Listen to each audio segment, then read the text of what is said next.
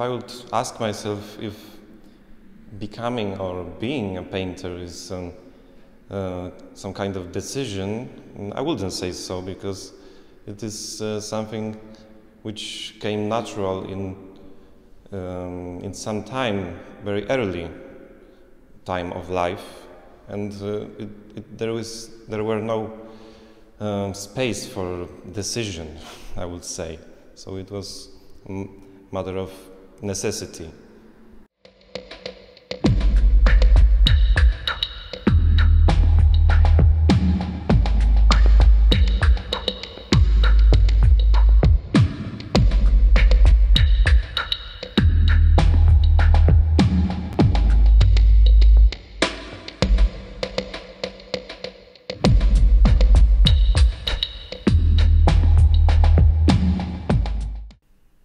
I wouldn't describe my paintings as a pure abstract,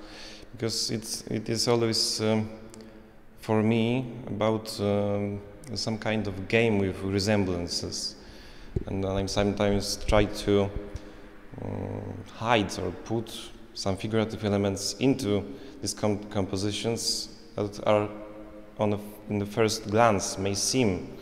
abstract, but after a while some well-known elements or elements that resemble some life forms or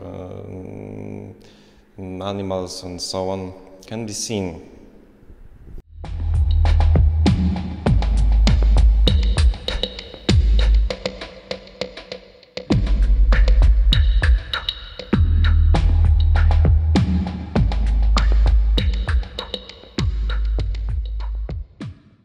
My main focus in last year of working was